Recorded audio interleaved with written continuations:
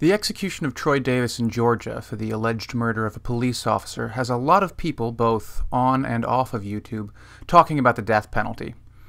One person who weighed in on the topic recently was the always sagacious Prof. MTH, who was himself responding to a video by the plagiarist Antidote. Prof made several points in his video that I take no issue with. His critique of Christians who support the death penalty is absolutely worth the price of admission. But towards the end of his video, he made an argument that I do think deserves closer scrutiny than it has gotten both by proponents and opponents of the death penalty. It's called the argument from miscarriages of justice, though Prof doesn't use that name, and it's an argument that I think is not only unpersuasive, if looked at in light of the facts, it paradoxically creates a strong argument in favor of the death penalty. To see why this is, let's take a look at the argument as presented by Prof. It's not often I agree with the Rutherford Institute, but I think they have it exactly right when they say the greatest argument against the death penalty is the errors and flaws in the criminal justice system.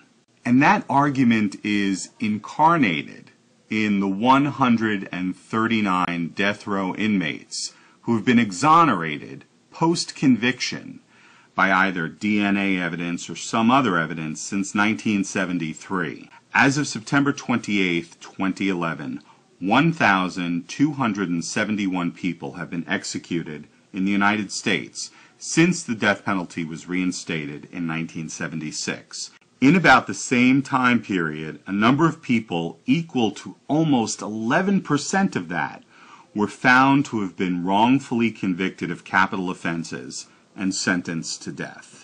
11%. I mean, it seems to me that that should give even the staunchest proponents of the death penalty reason to pause and reconsider their position.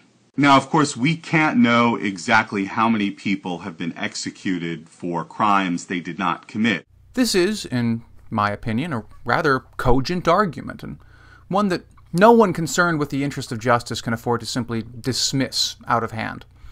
In fact, I'd like to do Prof one better and provide an estimate of how many innocent people are executed in the United States every year. Samuel Gross and his colleagues, in their paper Exonerations in the United States 1889 through 2003, identify 4 cases of posthumous exoneration in the years between 2000 and 2002. Let's assume for the sake of argument that this rate is representative. If so, that means the United States executes 1.3 innocent people every year.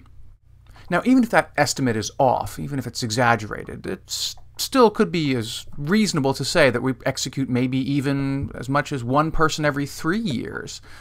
And I don't see how anyone can sort of look at that and see what an egregious rate of miscarriage of justice that is and not think that, geez, that might be a pretty good reason to abolish the death penalty. But before we actually decide to do that, we should take a closer look at the arguments and at responses to it. One objection comes from Ernest van den Haag, probably the greatest proponent of the death penalty in 20th century philosophy. Van den Haag fully admits that miscarriages of justice will inevitably occur when we administer the death penalty. But the loss of innocent life is actually a price worth paying, according to him.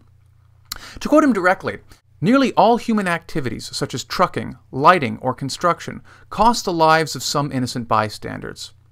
We do not give up these activities because the advantages, moral or material, outweigh the unintended losses. Analogously, for those who think the death penalty just, miscarriages of justice are offset by the moral benefits and the usefulness of doing justice." Now, whether or not you agree with Van den Haag that there are moral and material benefits to having the death penalty is not the issue. That's not the point he's trying to establish here. The question is simply whether or not it's ever permissible to have a set of policies that we know will result in the death of innocent people. And the answer is pretty clearly yes. Now, this might seem like a callous response, but Van den Haag has a strong point. If we're really interested in saving innocent lives, there are much more effective things we can do other than eliminate the death penalty. About 36,000 innocent people die every year in the United States due to car accidents. That's about 10 9/11s every year. We could save nearly all of those people if we simply instituted and strongly enforced a national speed limit of 40 miles an hour. We as a society, have decided that these 36,000 lives are less important than our collective desire to get to work 15 minutes faster than we otherwise would. Given the lack of outcry that I've seen over the deaths of innocent people due to the high speed limit, I can't help but feel that there's a lack of consistency and possibly even a lack of sincerity when opponents of the death penalty hue and cry over the small handful of innocent people that are executed every year. But it actually gets worse than that. There are actually good reasons to think that abolishing the death penalty will increase miscarriages of justice. This is a highly paradoxical conclusion, but the heart of it can be found in this statement by Prof. right here. Our criminal justice system is not infallible. It can't be. And because of the fallibility inherent in the system, it seems to me that society has no business imposing a penalty that does not admit of reversal. I mean, it's horrible enough when a person has spent years in prison, even on death row, for a crime he or she did not commit. But at least such a person can be exonerated, released from prison, and efforts can be made to make him or her whole to the extent possible. Society can do nothing for people it's executed for crimes they didn't commit. Nothing. It seems to me too great a risk to take with a fallible system. I'm afraid to say that while that sounds good, this line of reasoning actually ignores the relevant data on the issue. If you compare the rates of exoneration for people on death row with people serving life in prison, a different picture arises. According, again, to Samuel Gross and his colleagues, between the years of 1889 and 2001, there were 74 death row exonerations out of a total death row population of 3,577. This amounts to an exoneration rate of 2.07%. By contrast, there were 265 non-death row exonerations out of a total prison population of 1,404,032 inmates, or a mere 0.0188%. This suggests that wrongfully convicted people on death row are more than 100 times more likely to be exonerated than their non-death row equivalents. You can also look at how much attention gets paid to death penalty cases from the courts. As you can imagine, capital cases get a lot more oversight than otherwise equivalent non-capital cases. I'll spare you the exhaustive breakdown of the stats and just give you a few telling exemplars. According to the report on Costs and Recommendation for the Control of Costs of the Defender Services Program, federal death penalty cases consumed almost 6% of Defender Services costs in 1997, although they comprised approximately 0.3% of the caseload. In terms of defense attorney hours billed, the average number in non-capital homicide cases from 1992 to 1997 was 117 hours. The average number of hours billed in capital cases is 1,464 hours, more than an order of magnitude greater. That's 1,347 hours of surplus oversight for a death penalty case over an otherwise similar non-death penalty case, just from defense attorneys alone. These figures represent a considerably large amount of surplus oversight, and it is hard to believe that this extra attention does not considerably increase the likelihood of exoneration for innocent people. And this is not merely statistical speculation either. There are actual concrete cases where we can say with some confidence that innocent people were exonerated only because the death penalty was a factor. Quoting Gross again, in 1999, Dennis Fritz was exonerated by DNA evidence and released from a life sentence for a rape murder he did not commit. But he was exonerated as a byproduct of an intensive investigation that led to the exoneration of his co-defendant, Ron Williamson, who had been sentenced to death.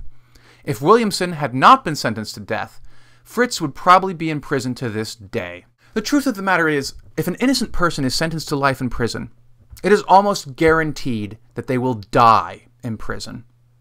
In this respect, innocent or not, for all intents and purposes, a life sentence is a death sentence. The alternative to being executed for a crime you didn't commit is being sentenced to life for a crime you didn't commit, and then dying anyway. Your odds of exoneration drop precipitously when you get a life sentence rather than a death sentence. Ironically, if you are an innocent person and you want to maximize your chances of being exonerated, then you should hope for a death sentence. But fear not if you are sentenced to death, because the odds of you actually being executed, even if sentenced to die, are remarkably small. As Brian Palmer recently stated in Slate, in the 33 years since California reinstated the death penalty, 78 of the state's death row inmates have died by natural causes, suicide, accident, or violence. Only 14 have been executed. This is despite the fact that California has the largest death row population in the country.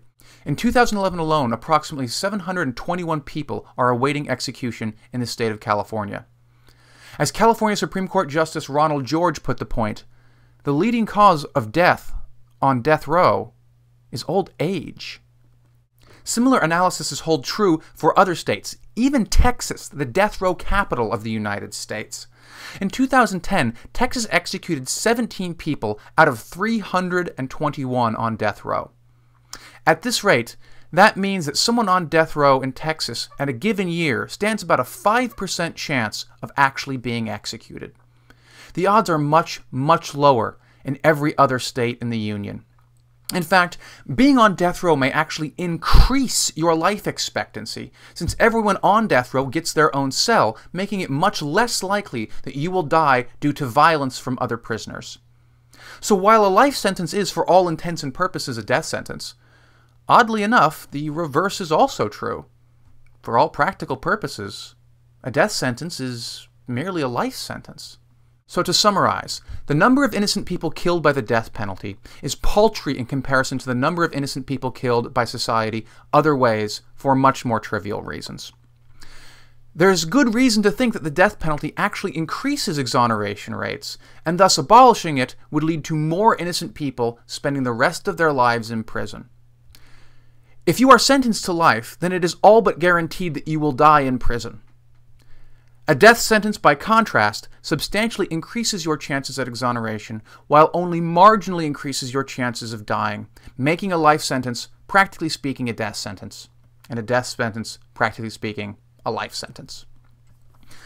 In closing, I want to be clear. I am not saying I support the death penalty. There are major problems with capital punishment. Among them, the bloated cost of the system, the flagrant and unapologetically racist manner in which it's applied, and the inherently cruel and callous nature of ritualistically strapping a defenseless person to a gurney against their will and deliberately poisoning them with the sole intention of ending their life.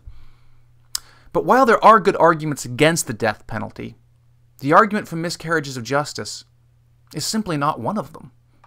And the mercy seat is a-burning, and I think my head is glowing. And anyway, I'm hoping to be done with all this weighing up of